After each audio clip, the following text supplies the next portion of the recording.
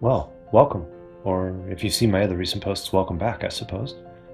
This is my third video covering a work in progress of a painting of wolves, and in this video I'll be discussing my approach to painting the background. So this is a wooded pine setting that I have planned, and the process begins with a general field of color, in this case dark green. I apply the first layer of paint with a little bit of transparency, so some of the areas end up lighter, some of the areas a little bit darker, and this creates an instant textural variation that helps to provide a sense of depth almost immediately.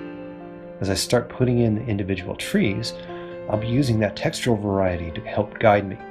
The lighter areas will become sections of pine needles and branches that come forward into the light, and the darker areas will be the more distant shadowy trees that fall back into sort of just a nondescript space.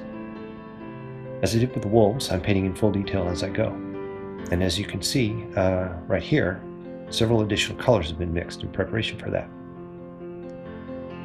So here I've got some details started, and I'm adding highlights to individual branches and needles to help bring them forward.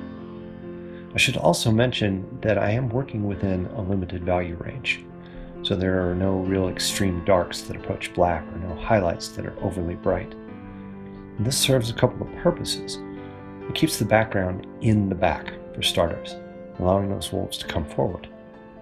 It also means that despite all the visual activity or busyness of the texture, that limited value range will keep from drawing your eye away from the focal points.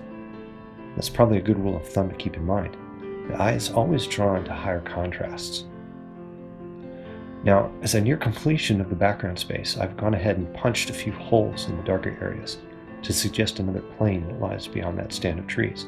It helps to give that some additional depth. Now that the background is basically in the next video, I'll move on to the rocks and grasses in the foreground. It might take a little bit of time also to show how I clean up the edges and maybe just go over the whole painting in general with some minor adjustments to make it all fit together.